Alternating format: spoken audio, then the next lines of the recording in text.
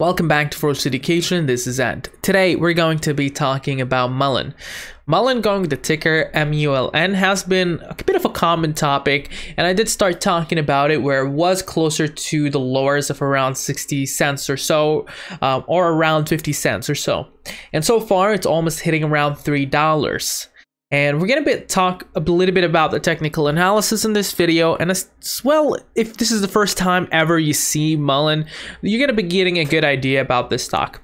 Now, Mullen itself has different products. So you have the Mullen 5, which is kind of the Tesla competitor in a sense, and you also have different fleets, such as the EV fleet vans, and you have Dragonfly, you have battery, and you have their manufacturing. Now, I did talk in the last video about their manufacturing of this kind of new place, the state-of-the-art facility that has been actually up and running supposedly, and that still has a bit of some final touches, but you're able to click here on more information and you get to see the actual location. I did go on towards the last video and talked about it, that it's not actually in Tunica, it's in Tunica Resorts. So that's a bit different, and it's currently working on creating the necessary infrastructure required and machinery support to large-scale EV production that will begin in Q3 2024. But if you were to take a look into satellite images, the structure is actually standing there.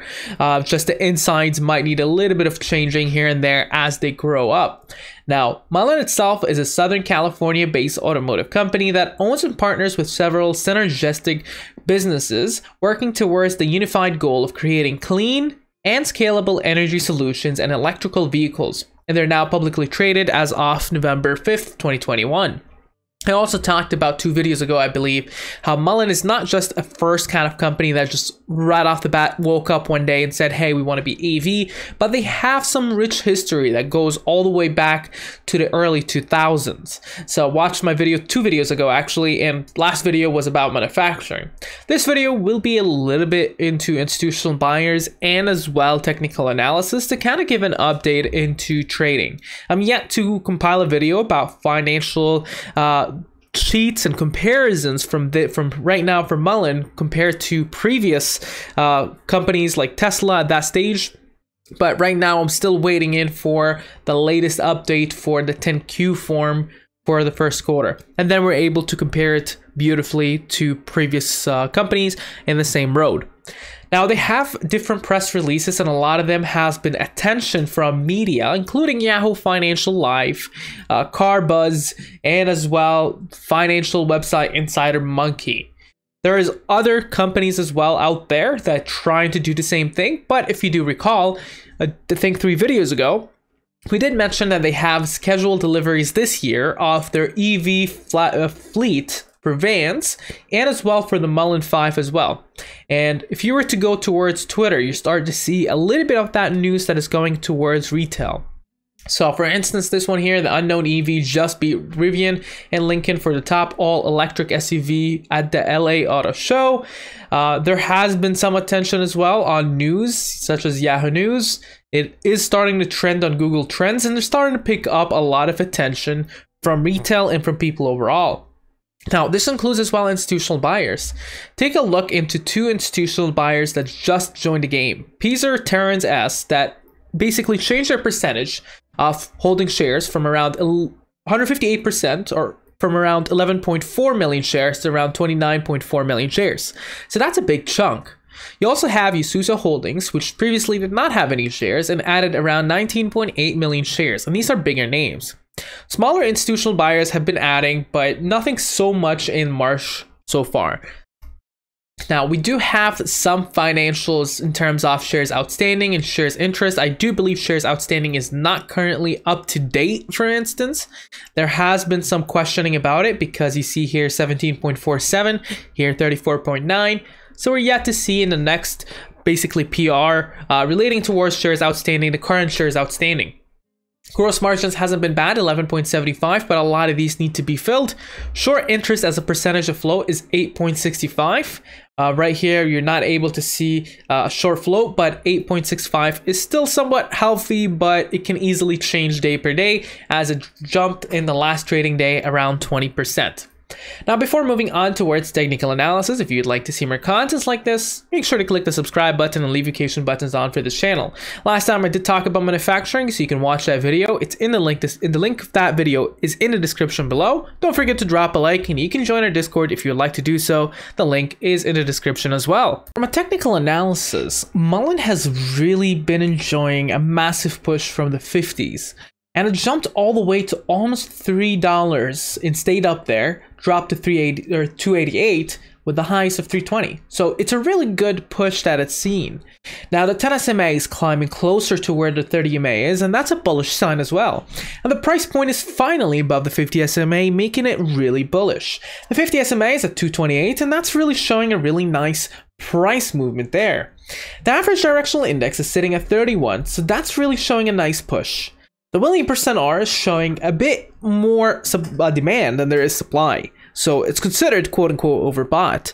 This is very similar to what you would see with the RSI. Now, you can see this one as overbought, meaning again that at some point it's going to stabilize, and it's normal. It dropped or jumped around 18% in the last trading day.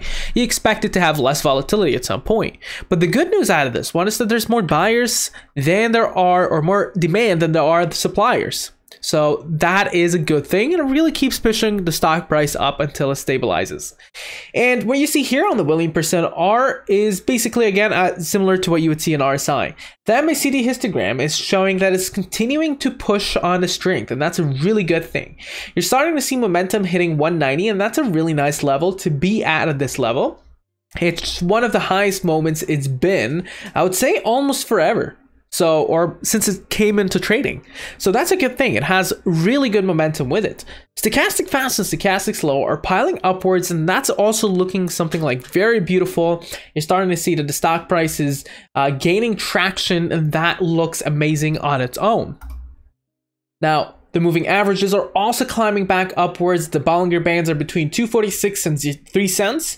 Moving average bands are climbing upwards. It's still further away from where the stock price is, sitting at 137 and 112, but it's still gaining traction. Now the Fibonacci retracements onto this one is expecting to see the biggest resistance at 415 in its way, and then 640, 821, 1003, 1262, and 1591. The support is at 52 cents. From a price line action, you're able to see a significant resistance at 292, 361, going higher to around 491, and then 589, and then around 710, and then 831, and you kind of get the point at 1002. Now, definitely there is a bit of a resistance at the 302, as it did kind of get rejected on there, but it's really closer to around 325 rather than the 302. Or I believe it was 320, my bad. Now, in terms of supports, there are a few, and a very important ones to that matter. The first support is around 270. And then below there, around 246, and then below there, around 221. Hopefully you don't see that for a long time. 191 or 199 is the next support, followed by 177, 151, and you get to start seeing that there's a bunch of supports underneath them. 133, $1 sharp, and then 76 cents. So this is really moving around, trying to show a massive uptrend, as you get to see here with the price line action. And as well, you can easily draw a trend line. So if you go to 1 hour, let's say trends, and you go all the way for the last month, you're starting to see that there is somewhat of an uptrend that might not be very focused into a specific channel, but it's still an uptrend. And that uptrend kind of broke on the 14th of March and had its own uptrend again. So that is a very interesting multiple uptrends and an uptrend that kind of accelerated up. Now this might be a bit of a dangerous sign because it can easily drop to the main channel, but nonetheless over the long term it looks like it has a lot of attention. You got to be very careful buying around 320, so it is we might want to consider, if you bought around the 50 cents, to at least take your capital out and let the basically house's money play. And so that might be a good thing to do. But overall, you're able to see an acceleration. And with this acceleration, it might be a little bit of a dangerous thing because you can easily see pullbacks which are healthy. You get to see here, it jumped to 269, pull back to 218. That might not feel like a lot, but that is still quite a lot of money if you're dealing with big money. And then it jumped and broke that channel of 320 and might easily drop to around 250, 240 before it jumps again. So that's how a channel works. What do you think about this ticker? Make sure to mention down in the comments below. Make sure to subscribe and leave notifications on, and have a good one.